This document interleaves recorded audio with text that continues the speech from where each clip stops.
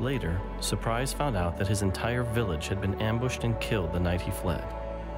The voice of God literally saved his life, and his adventures with God had only just begun.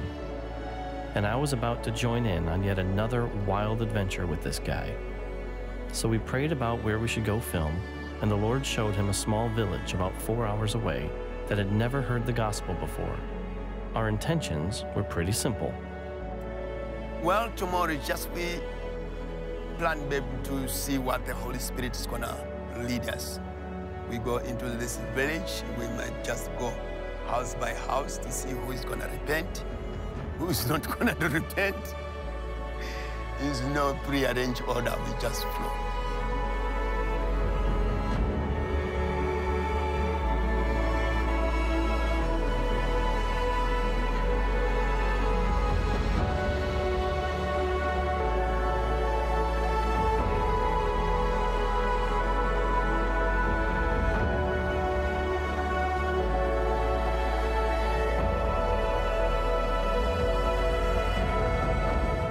Almost as soon as we arrived, we met a woman who said she would be willing to help us.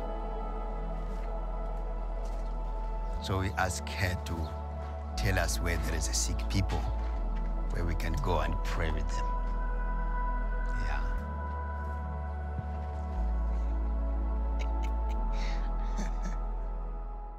Okay, so in this episode, we're looking at the question of, is joy a choice? And what the episode that the footage that we're looking at in here is the stuff we shot for Holy Ghost Reborn, which is with Suprise out in Africa, who is, you and I both know him very well.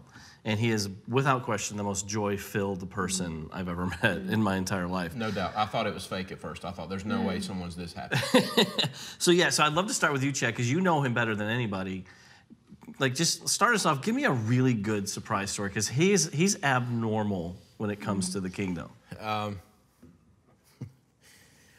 Well, I love carbohydrates, and so I was making spaghetti. No, seriously, I was making spaghetti for my family 5 years ago, and the Holy Spirit said, turn on the television. I turn on the television, and Sid Roth is interviewing this tiny African man about raising the dead. And I said to the Father out loud, I don't want to meet someone like him. I want to meet that guy. And about 9 months later, I'd forgotten about it, and we went to South Africa, walked into this tiny orphanage, and he's standing there. So we pray over each other and built a friendship. And, so he came to my house. And when he's at my house, there's a restroom right near our master bedroom, and he was staying in the guest bedroom, and I thought he was on the phone with his wife, Trifina. And he's laughing in the bathroom and having a full-bore conversation with someone. But I knew he didn't have a cell phone. I realized he's talking to God the whole time. And after he's talking to God, he's just, just laughing all the time.